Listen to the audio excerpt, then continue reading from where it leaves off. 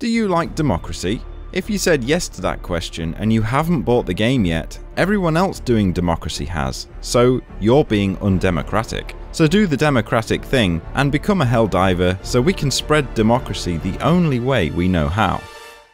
What is it about this co-op horde shooter that sets itself apart from every other game of its type? And why is Helldivers 2 just so awesome? Well, let's jump into our Hell pod and dive straight into this. Here we go, boys. When this game first released, I saw all of the hype for this game, but I basically ignored it because sci-fi shooters aren't generally my type of game. But my friends started banging on at me about how awesome it is, and how democracy waits for no man, so I either needed to get on board or become a walking can of Terminid food. So maybe we should start at the very beginning for all this. What is this game all about and why should I care? When you finally give in to liberty and purchase the game, you're treated to your first propaganda video, and from that point on the immersion in this game has got you and it doesn't let go. After the first propaganda video, you do your basic training, you're inducted into the Helldivers, you name your ship, and then you're welcomed to the war. A war which isn't just your experience, but the experience of the entire player base, but we'll get to that bit later. There are no lobbies or menu trees required for you to actually play the game, you're just in it and that's that. The game never breaks immersion from the first point you load up. Even when you're deploying to the battlefield, you actually watch yourself and your team deploying from the ship, and when the music kicks in, it makes you want to punch the air and scream, "Oh, super hard!" And herein lies my point. The game is first and foremost aimed at being fun. It makes a point to be overly patriotic and bordering on the cheesy, but it's counterbalanced by actually being kind of cool. Although the whole tongue-in-cheek, not taking itself too seriously type of dialogue is actually really infectious. I'm President Germany. Go over to the radar thing and let me know and I'll tell you where to go. Sir! I got the terminal. Terminal's animated. Cover me!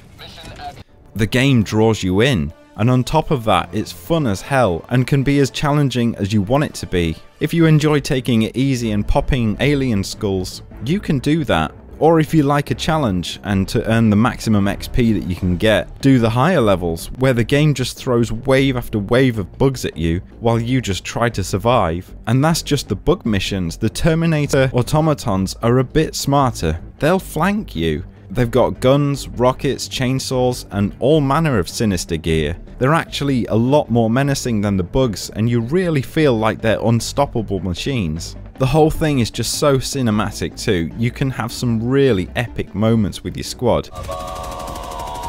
Have you picked up that machine gun on the floor? Sick! I did, yeah. I'm not gonna lie, that felt awesome when you went come back and I just saw you both on a rock each, just emptying your clips.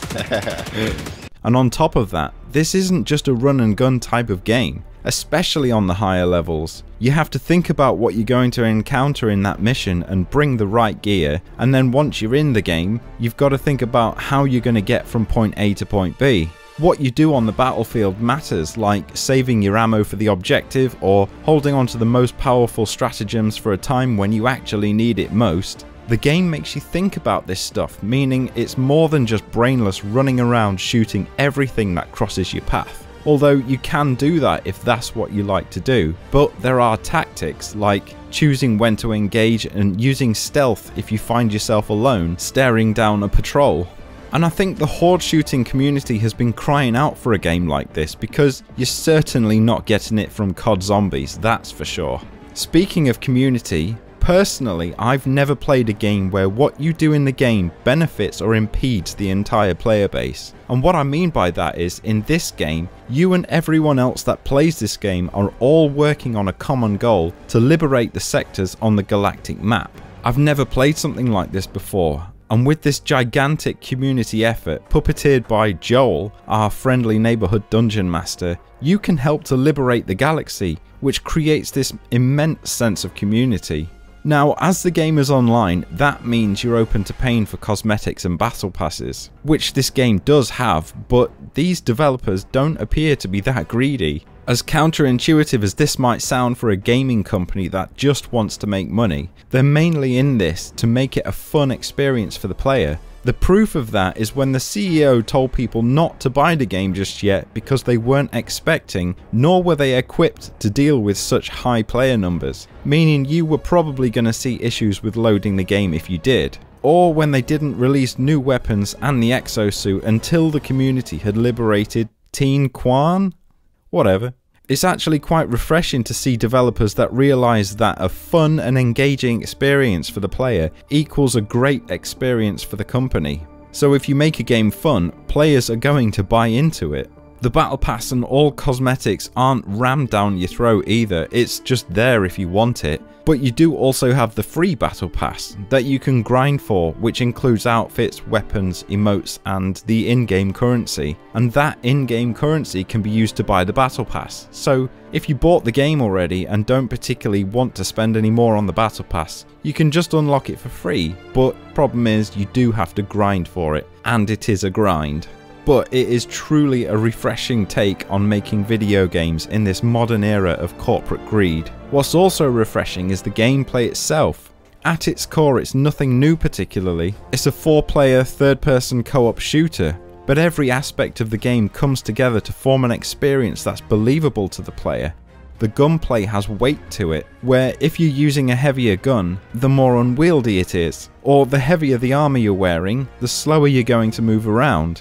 The auditory and graphical spectacle of this game makes you feel immersed into a world where you and your team are fighting giant bugs and robots for the liberation of the people back home.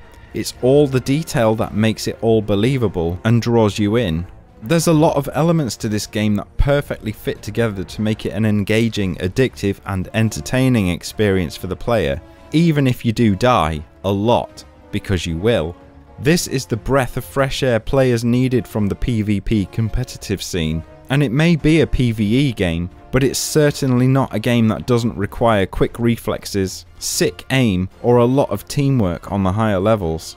If you want to escape with your life, you've got to work together to get the job done, because if you're going off on your own like an idiot, you could have the best accuracy in the world, but you're going to get yourself into a pickle which makes life harder for your team, and that's just not democratic. Being in a team that works well together makes your experience of the game that much more engaging, like when you're being chased by a Bile Titan with no way to take it out, but your team have got your back and pop it directly in the skull with a rocket. The sense of camaraderie in this game outmatches any competitive shooter, for me at least, and everyone, including myself, seems to have stories about how they survived some sort of impossible situation thanks to incredible teamwork, and they're always fun to look back on in the comments, so let me hear your stories.